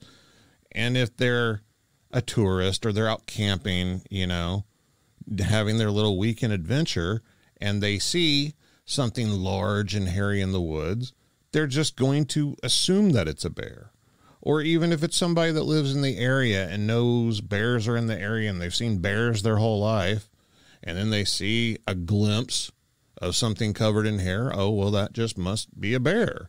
And in the same token, oh, that's just, an old hobo that lives in the woods. It's just some man, an old hermit or something. My great-grandmother was actually one of the first people to say that to me after I had been into Bigfoot for years, and she would just give me absolute hell about going out and looking for Bigfoot. And any time a relative came over, do you know what Matt does? He goes out there and looks for Bigfoot, and she would just get a big old kick out of it. And then one day I said something, I was talking and I mentioned the word boogers. And she said, oh, well, I know what those are. And I was like, well, yeah, they're Bigfoot. And she said, no, those are those wild men that lived up in the mountains in Arkansas whenever I was a kid. Oh, interesting. And that's how, she learned about it. And there's just so many regional variances and everything. And in this part of the country, especially, a lot of people talk about, mountain men and wild men living in the woods and everything, and not making the connection to Bigfoot at all. Because a lot of times they're not the giant 10-foot, patty built thing. They look like a person covered in hair pretty much. Exactly. And I think there's a lot of misidentification because you hit it right on the head, Matt, is that I think a lot of people still think it's a campfire, folklore, good campfire story. And so therefore in their mind, they've already titled or placed that image of a Bigfoot being still in the Northwest Territories of the U.S. and that it can't be here because we're in the plains of Kansas or we're in the plains of Oklahoma or we're in Oklahoma. It's just that silliness that doesn't exist. It's just your imagination's running wild. So when someone sees something that doesn't quite fit in their parallel of what their reference is, they'll look at it and they'll go, huh. Now, I don't mean an up-close encounter, but something possibly at a distance or something that went across the road, and they'll look at it and they'll think, okay, that was a little different. It was upright. And then they'll pass that area. They won't get out, but it'll just always be a little bit of a moment where they're like, well, now that's strange, a man in a monkey suit that just crossed the road. Yeah. Okay, that's nice. Let's go on, and we were going to meet at Walmart. Is that right? It's like they don't give it. They don't connect the dot, or their mind says, don't waste any time on that because that's not real, what I just saw. And it's kind of hard. I like to get into the psychology of that a lot because I'm always fascinated how the brain works and what drives people to get angry when they have an encounter, and some people have this immense fear that leads into an obsession. And I totally get that as well. So, but I think you're onto something with that too. You won't convince people that's not had an encounter or a up close sighting. It's just impossible. I don't even try. That's one of the things that, I used to lead off with whenever people had asked me about, my experiences, is I would flat out tell them, look, I'm not asking you to believe anything I'm saying. I'm just telling you what I experienced. And I absolutely understand that it's something where you have to experience it for yourself before you're ever going to really understand or grasp it. Because whenever I started, like once again, Dan and Vicky, like I said, I cut my teeth with those guys. It was a whole group of people. And here are these people who have been involved much longer than I have and telling me all these crazy stories. And I got to know them on a personal level. I got to know the people that they were, to the point where I was like, they remind me a lot of my grandparents and that side of my family, like rural Oklahoma people that don't make up stories. They don't lie. It's not in their nature to do things like that. They might kid around and joke sometimes, but, they're telling me that this happened, but I don't really know what to think of it. I mean, I believe them, but whenever I had my own encounter and the world came crashing down on me, that's when I realized I never really believed it before until now. It's not that I thought they were lying. It was just something that I couldn't really wrap my head around like I thought I was. I don't think I've heard that. Do you mind sharing that with me? What happened? Oh, come on now. You're the guest. Basically, I grew up with an interest in the subject. Just all of the unexplained stuff interested me. And eventually I got a computer, and one night I was up on the computer learning what was on the internet, and I typed in the word Bigfoot and found out that, people actually go out and look for these things. I couldn't believe it. And eventually I found out that people in Oklahoma go out and look for them. And there's sightings, and people say that these things are out there. And I ended up with a group, and they were actively going out into the field, and I joined up with them and went out with them, and we were down in Sulphur in the park, and it was a group outing. It wasn't a serious one or anything. We were actually having a group barbecue. It was more of a social function. But there's sightings in the park. There's locals with us in the group. They knew some spots to go to, so we would go and look around, not expecting anything to happen. And right, we were by the nature center in a parking lot, actually. And I hate saying that because it paints a picture as soon as people hear the word parking lot. Like, how can you have a Bigfoot sighting in a parking lot? Well, you got to understand this parking lot's in the middle of a forest. It's not just, a Walmart parking lot. No, right. And okay, one of the group members had a night vision scope he was using. It was actually Dan Ricky's night vision scope. I think it was a Gen 2 or a Gen 3. That was like the best you could get at the time. It was actually a rifle scope that Dan had fashioned to use as a handheld device, a monoscope. Oh, okay. And the rest of the group had kind of separated and walked off down a ways from us. They were probably a couple of 100 yards away. And it was just me and this other guy back there. And he was over kind of towards the tree line. And by the tree line, where you have, the parking lot, and then there's like mowed grass or brush hogged or something. It's kind of clear cut right there. And then you have the tree line, and there's probably a 30-foot gap between the parking lot and the tree line. And he's standing in the grass there right at the edge of the parking lot. And he kind of, Matt, come here. And I walk over there, and he's like, look through this and see if you see what I'm seeing. And that's all he said. And I pull the scope up, and I'm looking around, and, he's kind of, can you see my hand? Yeah. And he's like, kind of look over that direction. Look for the eye shine. And that's what I saw. I saw eye shine. So my focus is on the eyes, and I'm looking at an angle into the tree line through cover, and there's these branches kind of separated, like a sideways triangle. I guess a triangle is always sideways, but there's the gap, and it comes at an angle. Right. And I see these bright, large eyes shining back in the night vision. And that's what I'm really focused on.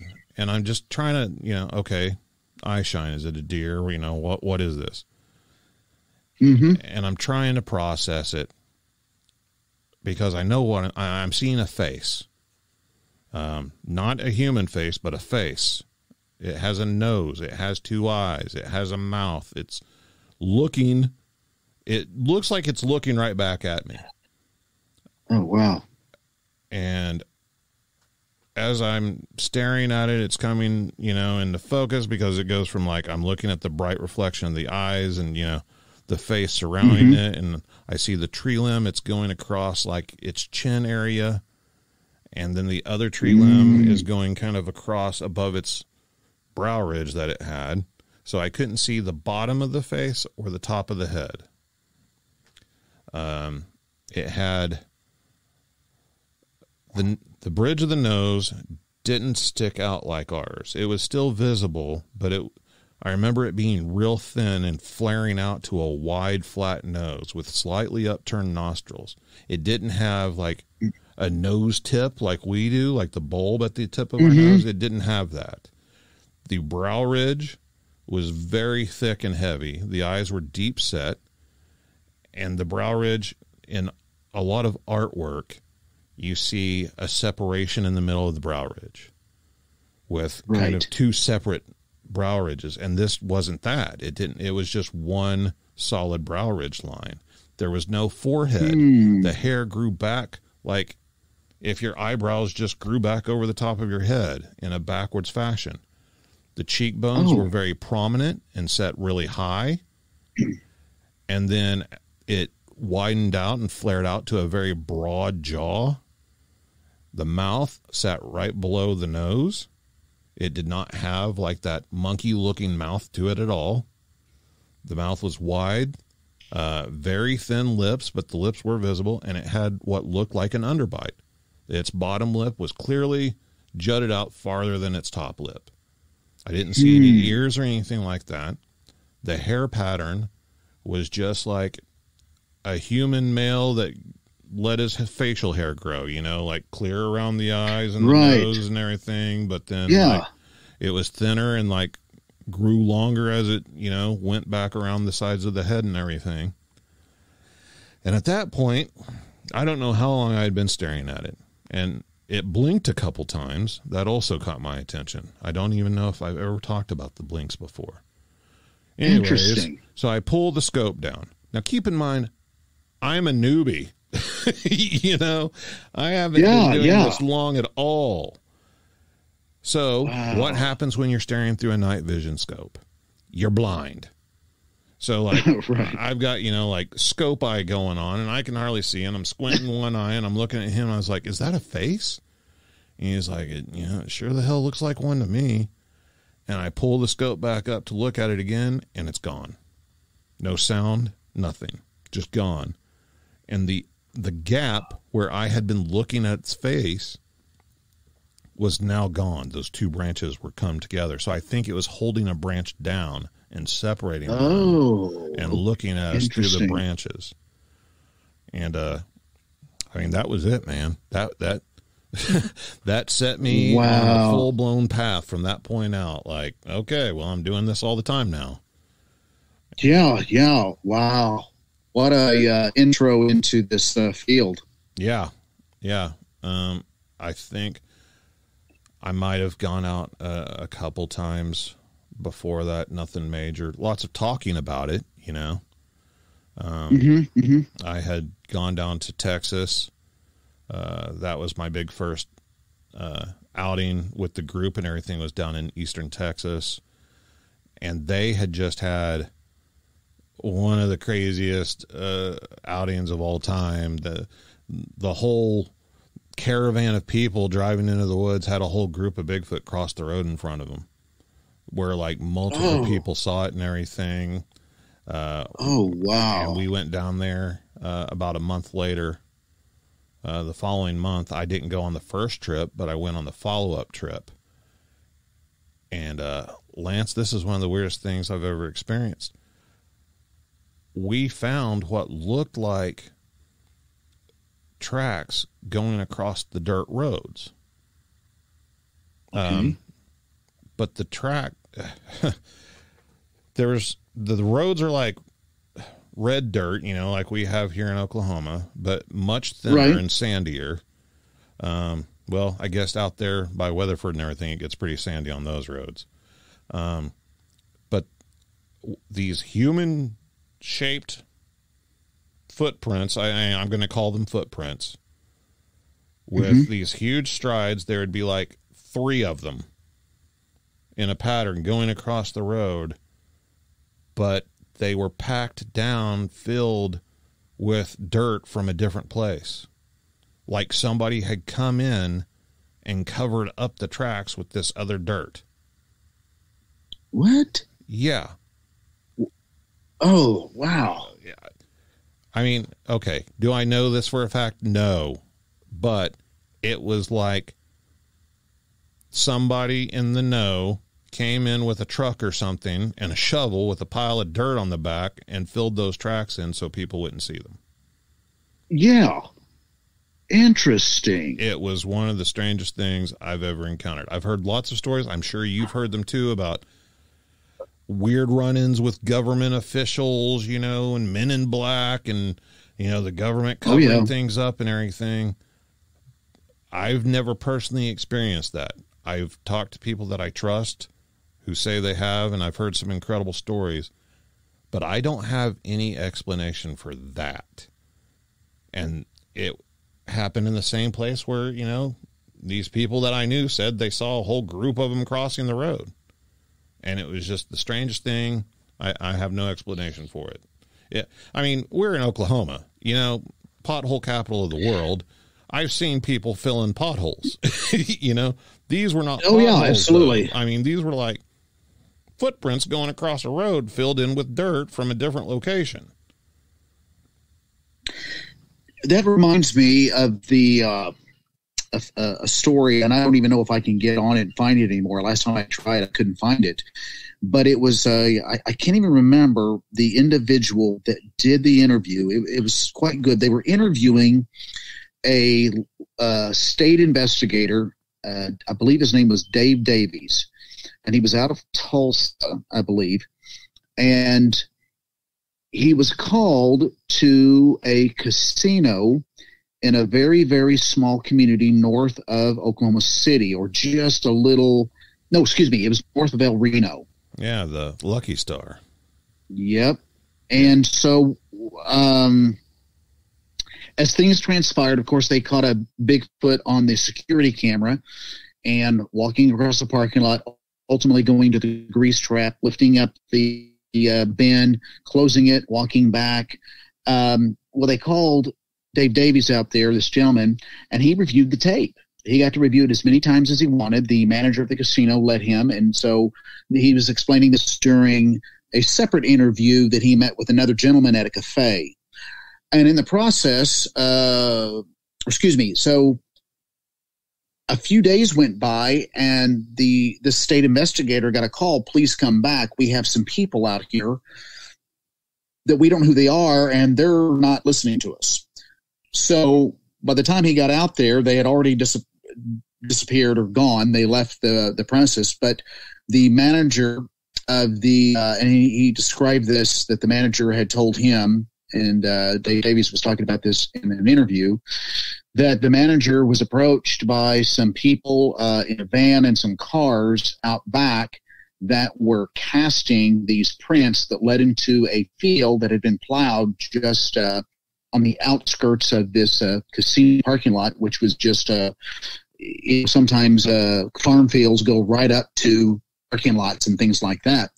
And that after they were casting these prints, they would pull them out, and then they were taking – there was another gentleman that was again, this is what the state investigator is saying, that the manager of the casino had said that he was taking brush and he was wiping over all of the prints in the field, kind of erasing these tracks. Wow. So I found that interesting. That was such a fascinating interview because it was an interview with what the state investigator was told, what he saw, and he was just kind of like a David Paulides, just a here's the facts, just tell me the facts kind of guy. Right.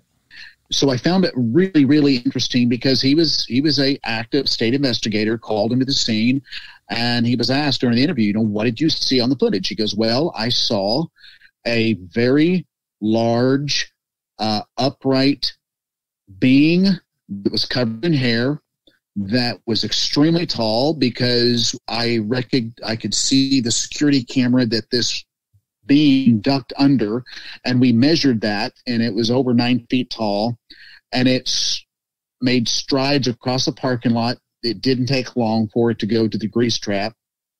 So he was describing all of this, which was fascinating to me. I'm just like glued to this. I think I found this on one of the websites out of Texas. But I don't know, it just struck me for a second, covering up those tracks and just what you said with the prints being filled in with dirt, that someone knew what they were and they didn't want them found. That's really interesting. I've never heard about that before. I mean, I know people that worked at the casino whenever that happened. I've heard tons of stories about the casino. I've talked to different people that don't know one another, all corroborate the same story and description of the video. But I've never heard about that before, about a follow-up of strange agents of some kind casting the tracks and then destroying them. Yeah, it was, if my memory serves me correct, it was titled Bigfoot on the Prairie or something of that nature. Bigfoot on the Oklahoma Prairie. And it was I wish I could remember the gentleman that did the interview, but it was done in a cafe. So it tells me he just put a recorder on the table, because you could hear the clanking of dishes and people in the background. And he was just asking the state investigator, tell me what you saw and what do you think? And was there any follow-up? He goes, well, matter of fact, there was, and just kind of went into that. So I found that fascinating. And of course, with some of the interviews that I've done of people, it's no different. I don't personally think it's a coincidence that from separate people, unrelated, different states, seeing these Bigfoot creatures or beings, and then having not on all occasion, but just very unusual circumstances of the interaction or event that transpired. There were people that showed up that had tags, that had, if you will, government tags. I can hypothesize all day long who I think they are, but I would still probably wrong. But I have a good suspicion, obviously, what they were looking at and wanting. But anyway, that's really, really interesting on that. Again, tracks being covered up. What's an interesting story that stands out that you've heard from a guest on your show? Oh, do you have a favorite? Well, I should say it sticks out. Ones that stick out in my mind. I guess if I'm partial to the word favorite, I want to be careful and say that it had an impression, a profound impression upon me, because it really has changed this person's life and not for the better. So I hesitate to say favorite, but it impacted me in such a way that led me to what I'm doing now. I'm writing a book right now, but it would had to be the episode, the Ohio Bigfoot attack and Fed cover-up. That was just, it almost lays out like a story that you just, reality, I say, is stranger than fiction. And it was just two cousins minding their own business. They were very close. They went on a fishing trip, which was very common, midday. in the afternoon. They went to a favorite reservoir in Ohio, and while they were fishing, the cousin up front in the boat had these rocks, pebbles that started splashing the water. He thought the cousin behind him was doing it. He said, "Stop it." He said, "Stop what?" So it kind of escalated to the point where the rocks weren't pebbles. They got larger, like a splash. He said, "Damn it, stop it." He said, "I don't know what you're talking about." And then the cousin in the back said, wait a minute. I just saw something behind a tree up there on that island. They were fishing around this island, which there was, I guess, quite a few in this reservoir. He said, "I saw something go behind that tree over there."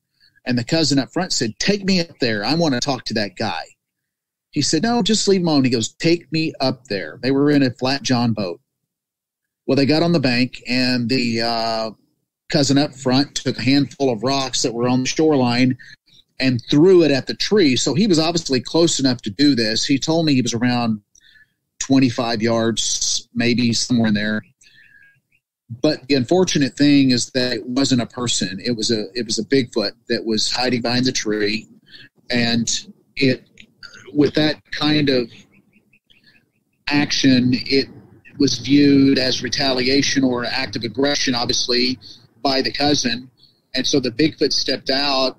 And the second cousin said when the Bigfoot stepped out, it was as if someone painted a 4x8 sheet of plywood. I don't know how he was able to conceal the size of his body, but he stepped out from behind this tree, and it was like a monster, he said. It bent down. It was on two legs. It bent down and gave this god-awful yell, and the lips curled when he yelled. He said it was so mad that when it was like a yell and scream, they just froze, and that the lip, as it curled the lip upward and the nasal flared, he said it was the brightest pink I've ever seen. It was like that Hubba Bubba bubble gum that we as kids used to chew. He said it was like that, and it screamed, and we froze, and my cousin was up front of me.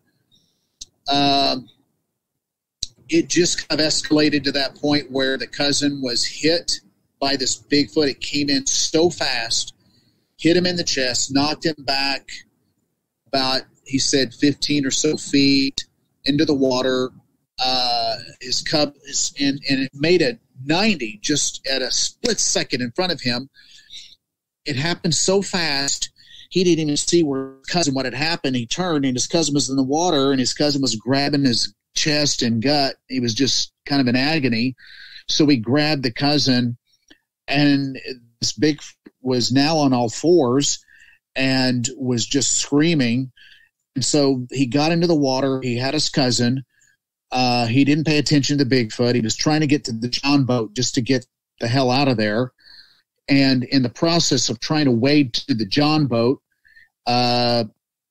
he turned and looked over his shoulder, and he saw this log coming at him. He ducked. It hit his cousin. He was trying to help. Cold cocked him in the jaw, knocked him out. He's grabbing him. He's trying to throw him in the John boat. His cousin is knocked out temporarily. And then the cousin said, I come to the realization I actually had a firearm on my side. So I grabbed my firearm. I'm in the water. My cousin's in the boat. I grabbed his firearm. He's still knocked out in the boat. And I put the boat between me and the Bigfoot. I'm waist deep in the water. And I've got the boat with my cousin laying knocked out in it. This Bigfoot is on the bank now yelling. And then it gives a yell. I've got guns pointed. I'm shaking so bad. There's no way I would have even hit it if I fired. And it ran away, he said, in such a way that was unique. He said it kind of sideways galloped. It didn't go straight. It kind of sideways galloped with its head cocked back and its nose up in the air. And it went around the point of this island, he said. He said, I was in such shock. I stood there with the guns just shaking in my hands, he said. And then I just dumped the guns in the boat. I got myself into the boat. I went to the back and I started the motor and I just went right to the boat landing where we unloaded the boat, and he made calls, and he called the ambulance. He called the sheriff. He called anyone he could. The highway patrol was there, the game warden, and all these people.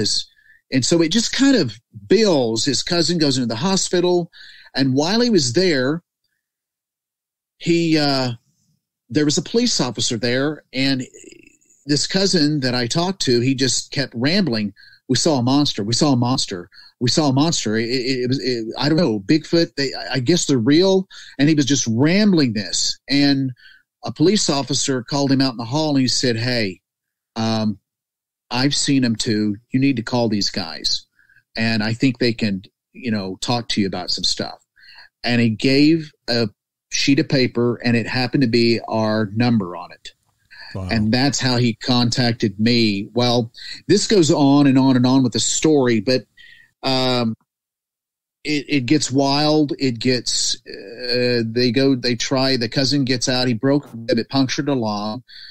5 minutes later, he said that him and his cousin were in the room with law enforcement, and two guys show up with suits that tell everyone to get out of the room.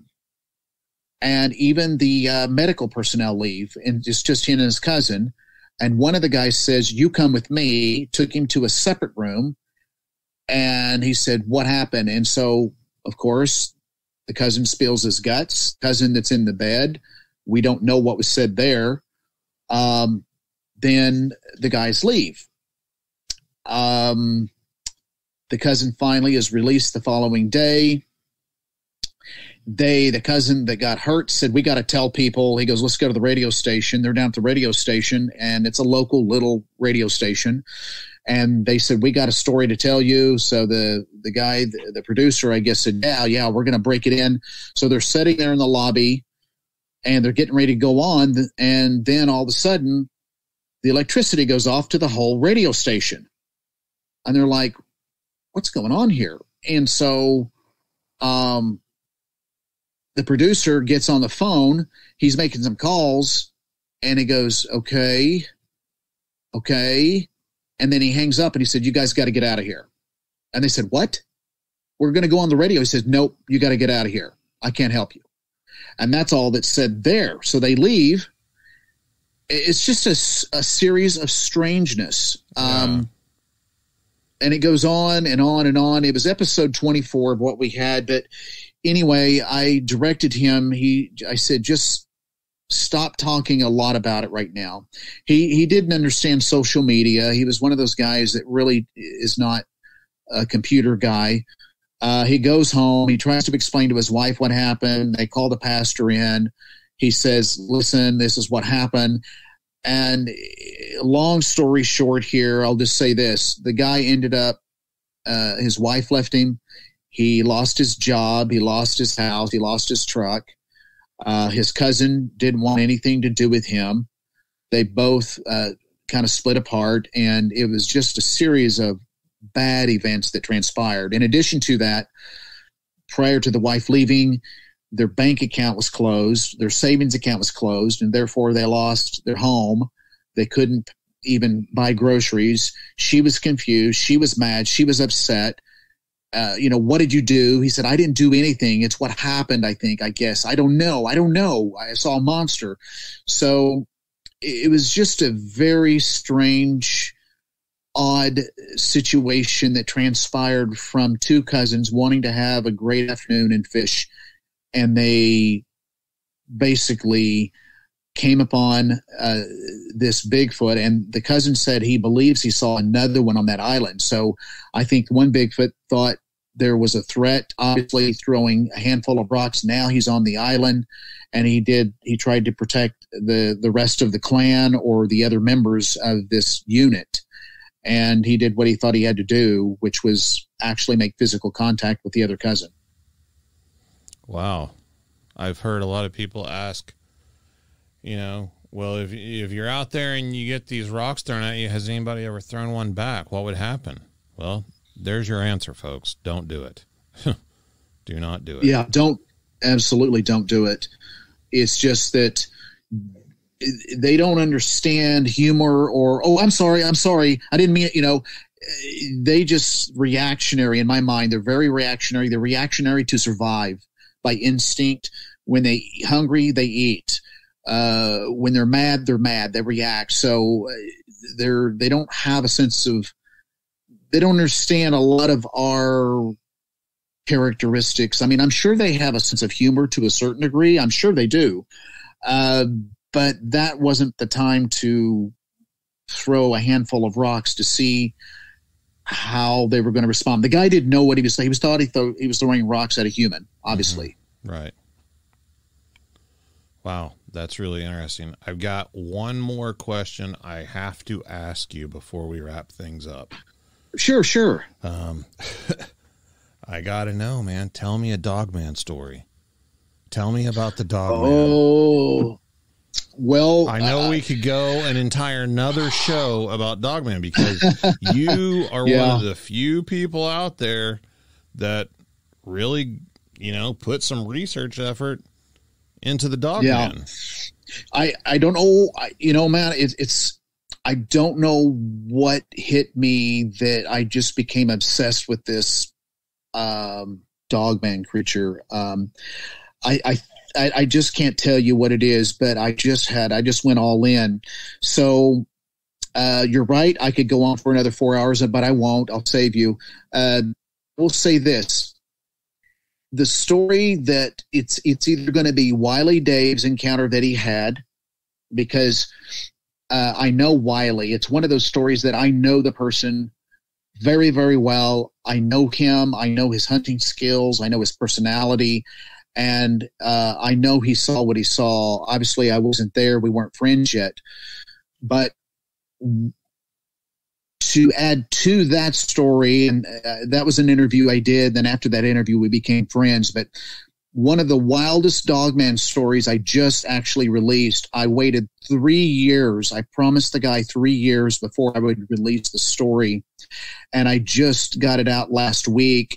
I think it was 5 shows in a row that I did. And this was a gentleman that was, let's just say, a security detail personnel. He had really high clearance.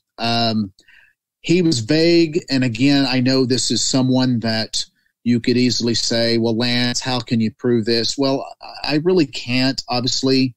I'm just taking the person's word at it. He did not, with my years and background in healthcare, I'm using my past experiences to dictate if a person was malingering, when I was in healthcare. But this person did not, he gave direct, concise, immediate answers to my questions. We would always talk about from midnight to 3 and 4 in the morning every night for a long time. And I was so waiting, even though I was exhausted from work and staying up and had to get up the next morning, I still wanted to talk with him. He was on a security detail having to protect a very high person in the brass. And it was in a very remote location. And he was responsible for setting up the security detail with him and his colleagues. In the process of where this high brass official moved to, which was a very remote area, no one had moved in this location, they came across these Dogman creatures that were a pack, if you will, that apparently there was a rich history of sightings in this area based on isolated neighbors in and around that same area. He spoke to the neighbors. Ironically, they were very vague, some of them. He tried to, in the evening, knock on the door, and he could see them, and they would not come to the door, and he would literally be banging on the door, which he found extremely odd, and he would find them in the daytime and say, hey, I was banging on your door to ask you some questions about some things we're seeing. And they go, oh, okay, that was you. And he goes, well, yeah, who would it be? And they go, well, sometimes they bang on the doors. And he said, oh, that's frightening. Yeah. And he said, what do you mean they? And he said, well, they've been here a long time. And then he went to another lady that was working in her garden, And he said, ma'am, we're so-and-so, and we are in this direction, and we're here setting up. He was very vague to them. He was trying to just collect some information with the area to say, what the hell are these things? And she said, oh, you mean my, what'd she say? Something like my dog friends that walk upright. And he said, oh, okay, whatever. What can you tell me about them? Oh, they leave you alone. They just come through my property every once in a while. And he goes, what do you mean every once in a while? They come here frequently. And she said, oh, yes. They don't bother me, but I just mind my own business. Then he went to another neighbor, and he said, what do you know about this? And it's like the father turned away, didn't want to talk. And then the son, who was about 16 or 17, said, well, my dad doesn't like talking about this because we leave him alone, but we more or less help him. And this young man, the security detail, he said, what do you mean you help them? He said, well, when they come at the beginning of the season, we leave a horse out tied up for them. He said, tied up for what? He said, well, that's kind of what we do. We give them some food, and they leave us alone. And so he's like, what? So it just transpires into this every evening, talking to this gentleman about the tendencies, their characteristics, their habits. They're so frequented at this perimeter where they set up the security fence for this high brass official that they've actually named each one of these. They can tell who's who because of their size. They know who the alpha male is. And it gets into this really bizarre intelligent ability that these creatures have. I was just jaw dropped every night. That has to be one of the most eye-opening, terrifying, longest episode encounters that I've ever come across. The gentleman was extremely matter-of-fact. He and his colleagues, and he would talk to me while he was on security detail monitoring every night these cameras. He was in a tower. Again, can I absolutely unequivocally prove this? Of course not. I wasn't there. But I can tell you, out of many, many guests that I've had, he was a solid. He was matter-of-fact about things he could tell me. He was immediate. He did not hesitate. He did not quiver in his voice. He was direct. He was just one of those people that didn't beat around the bush, if you will. Wow. He was talking about the speed of the creatures, that they would see them running in the field, running after cars of some of the colleagues that were leaving off work, and they would try to increase the speed to 60, 65, and they were easily keeping up with the car. He talked about having lunch laid out accidentally, and they would grab the lunch, eat their lunch. He talked about these creatures scaling they had a 20-foot perimeter fence with concertina wire. He said they crossed that like it was nothing. That does nothing. That's just, it's crazy. What are they? I mean, everybody always, on Bigfoot shows, everybody, so what do you think Bigfoot is? I want to know, what is Dogman? How does a canine end up on two legs?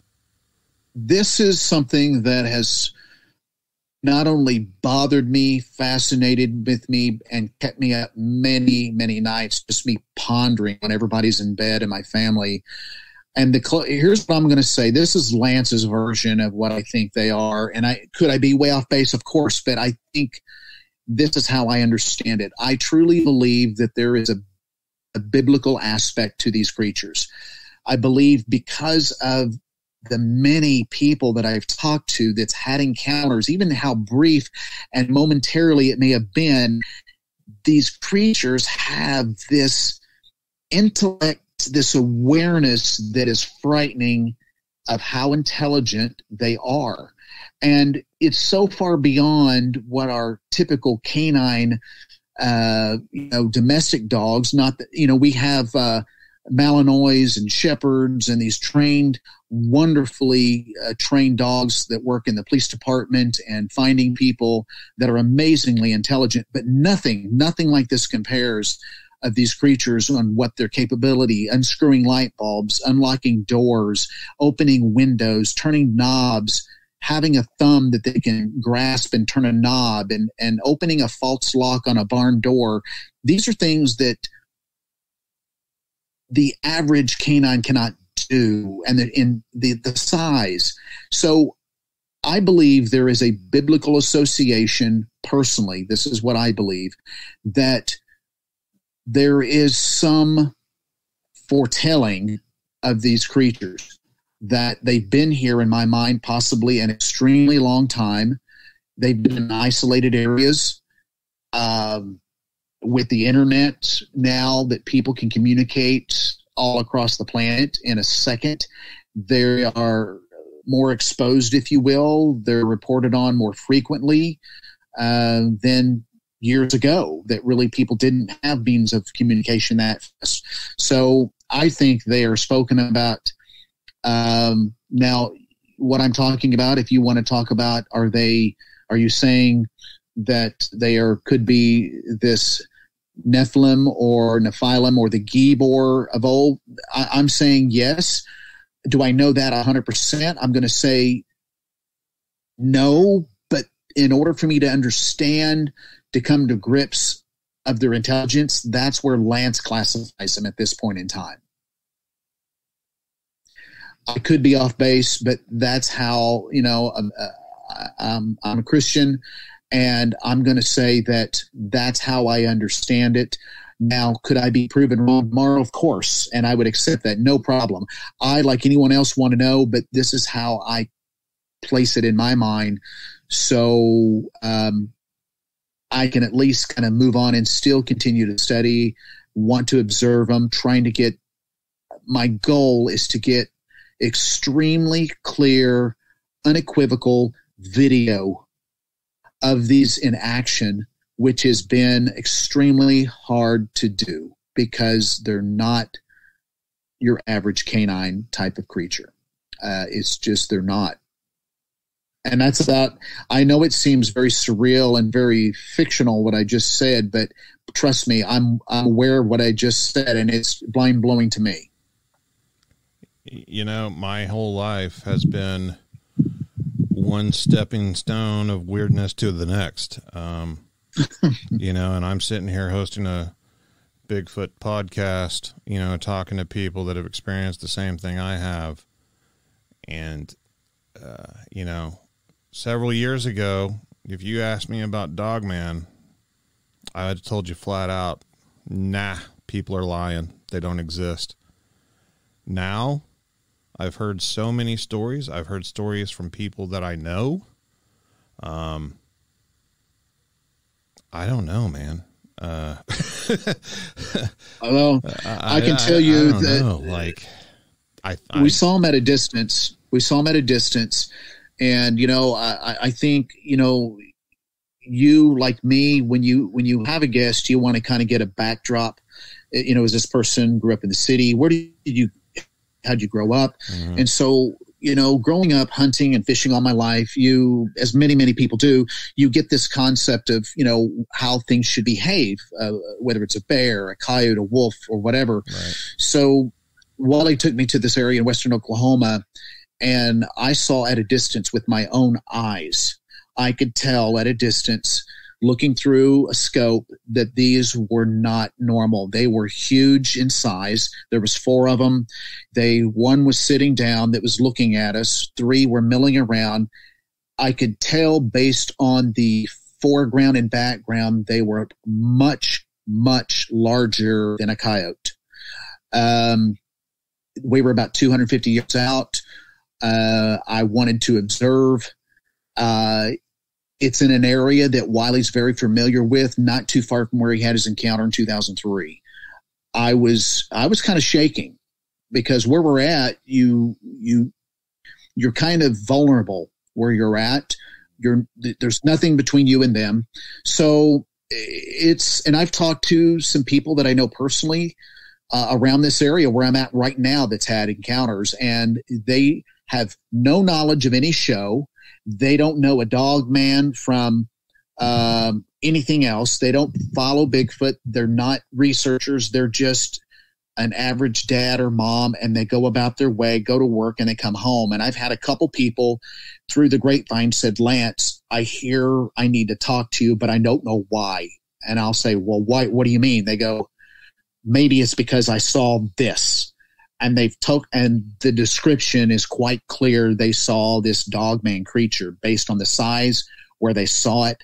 And it's really, as a crow flies from where I'm at, only about 7 to 8 miles.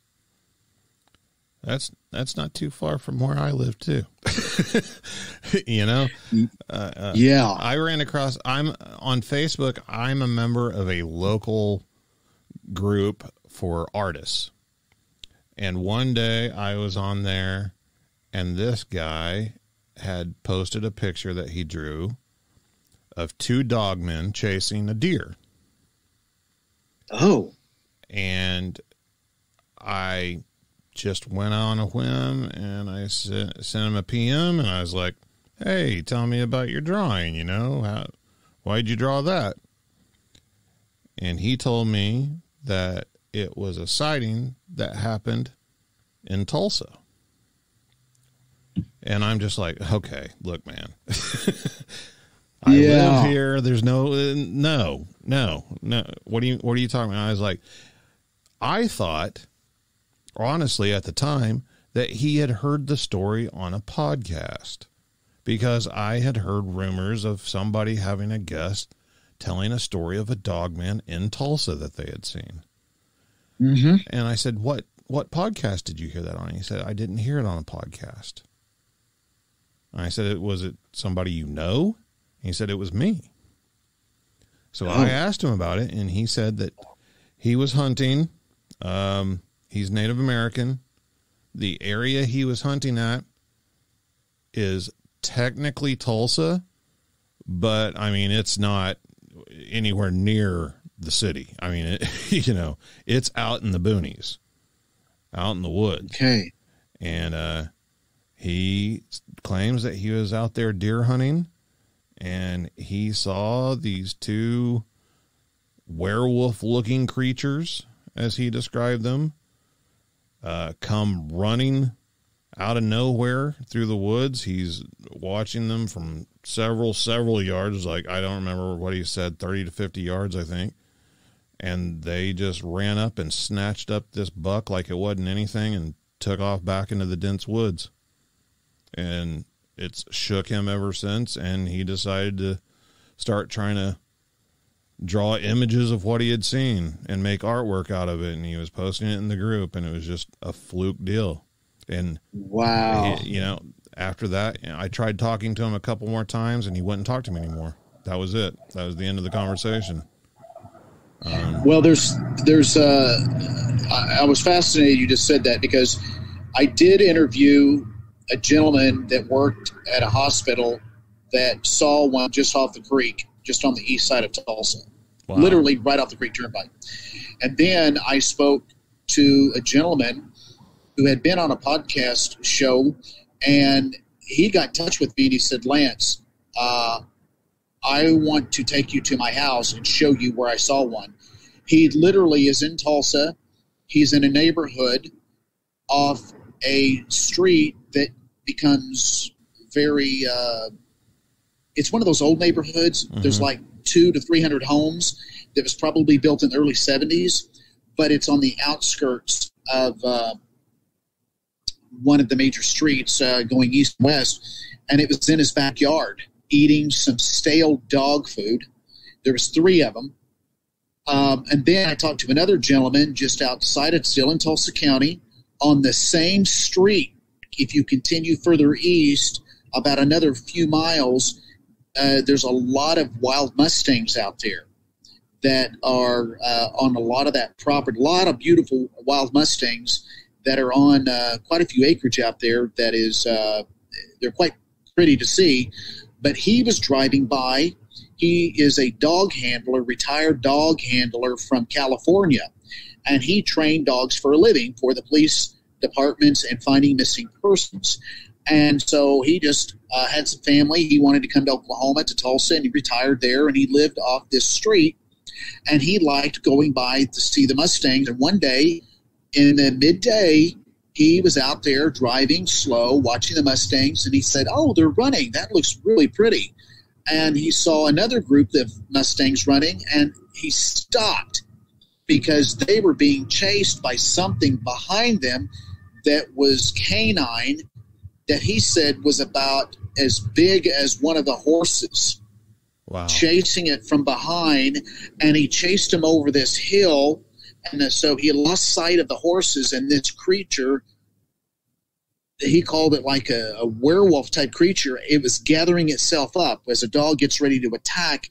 He says you can tell because it starts gathering up this energy to get ready to leap out. And that's when he lost sight of it. He, this is a canine handler that was describing. He said, I could tell this wasn't a horse. This wasn't an average dog. It was too big. It looked like something I had never seen, Lance. But that was in Tulsa County as well. Wow. Well, where can people find your podcast? Oh, okay. Well, they can go to www.monster911.com on the website. As far as the podcast on YouTube, just type in Monster 911. Awesome. Is there a certain night that you put them out, or day, or? I usually been putting, right now we're running a special series. I think we're ending week 2. I've been putting out a show every night. The first week was the War with Dogman. The second week was the Kansas Bigfoot. And I have 3 more weeks of a show every night. We've got one coming up, a guy in a ghillie suit, no way. And there's 2 more that I'm putting out a show. So it's like a series for the next 3 weeks. On average, I usually put out a show, 1 or 2 shows a week. Wow, busy guy. And then right now, a lot of the shows that I'm in the field with, I'm doing things that I've never done before because I'm by myself into the field. And so on weekends, I'm usually in the field filming at night by myself at the sighting locations. Wow. And so those probably won't come out till later in the year. All right. Monster 911. Lance, thank you so much for coming on, man. Thank you. My mind thank is you just so much. blown right now. I can't get my mind off the future conversations that you and I are going to have. You know what? I am so glad to finally be able to, it's kind of like family because I've known about you. I love your show. My brothers and I we love your show listening. We're big fans. Thanks. And so I'm so thrilled to be talking with you finally. That's awesome. And until next time, see you then. Be sure to subscribe, follow, like, and leave a comment if you enjoyed the show. And as always, thanks for listening.